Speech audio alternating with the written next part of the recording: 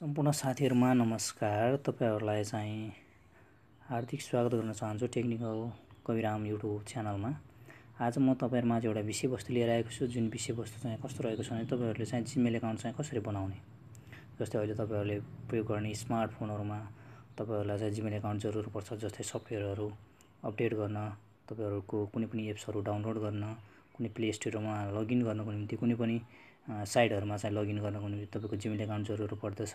जस्तो तपाईको अफिसियली कामहरु गर्नको निम्ति, कुनै डकुमेन्टहरु पठाउनको निम्ति समेत तपाईको जीमेल एकाउन्ट चाहिँ अनिवार्य जरुरी हुन्छ र जसको लागि चाहिँ तपाईलाई जीमेल एकाउन्ट बनाउन आउँदैन भने यस भिडियोले चाहिँ धेरै सहयोग गर्नेछ भन्ने म पूर्ण आशा छु।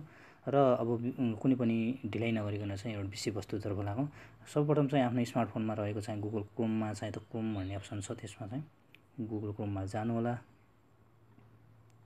गइसकेपछि तपाईले चाहिँ त्यहाँ सर्च गर्नुपर्ने हुन्छ, जीमेल न्यू एकाउन्ट भन्ने अप्सन छ। अनि त्यसपछि तपाईले चाहिँ यहाँनेर अप्सनमा गएर यहाँ डेस्कटप साइट भन्ने अप्सन छ, त्यसमा चाहिँ क्लिक गर्नुपर्ने हुन्छ। गरिसकेपछि यस्तो साइडमा गर्नु होला। गरिसकेपछि तपाईलाई चाहिँ यहाँनेर यहाँ क्रिएट योर गुगल एकाउन्ट भन्ने अप्सन छ है, त्यसमा चाहिँ क्लिक गर्नु होला। क्लिक गरिसकेपछि यहाँ एड एकाउन्ट भन्ने छ है, त्यसमा चाहिँ क्लिक गर्नु होला।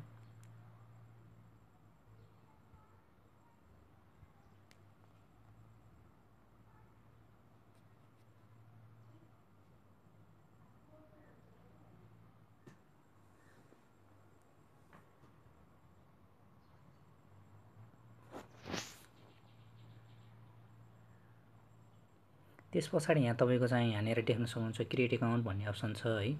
क्रिएट एकाउन्टमा चाहिँ क्लिक गर्नु होला। त्यसपछि माइ सेल्फ गर्नु होला। त्यसपछि तपाईले चाहिँ कुनै नाम दिन सक्नुहुन्छ। जस्तै यहाँ तपाईले कुनै नाम दिन सक्नुहुन्छ। प्रेम, लास्ट नेम चाहिँ मगर राखौं हैन, प्रेम मगर। त्यो नाम राखिसकेपछि नेक्स्ट गर्नु होला। नेक्स्ट गरिसकेपछि तपाईको डेट अफ इयर 20 कति छ हैन, त्यो राख्न सक्नुहुन्छ। जस्तै मन्थ चाहिँ जुनसुकै राख्न सक्नुहुन्छ।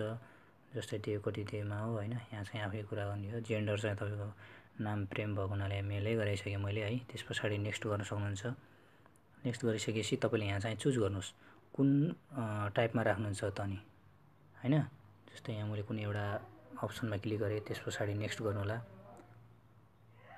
नेक्स्ट गरिसकेपछि तपाईले कुनै पासवर्ड राख्न सक्नुहुन्छ।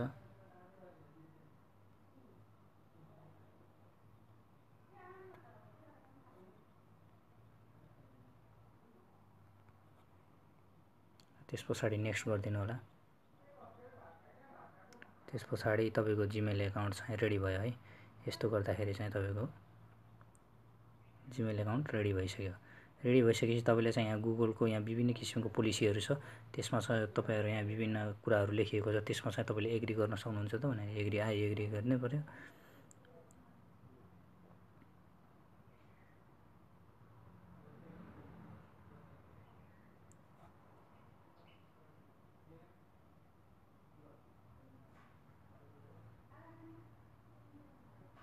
ल हेर्नुस्, यसरी चाहिँ तपाईको चाहिँ जीमेल आईडी चाहिँ बनिसक्यो साथीहरु। आशा छ आजको यस मेरो भिडियोलाई मन पर्यो भने लाइक, कमेन्ट र शेयर गर्न नबिर्सनु होला। धन्यवाद। Thank you. C you.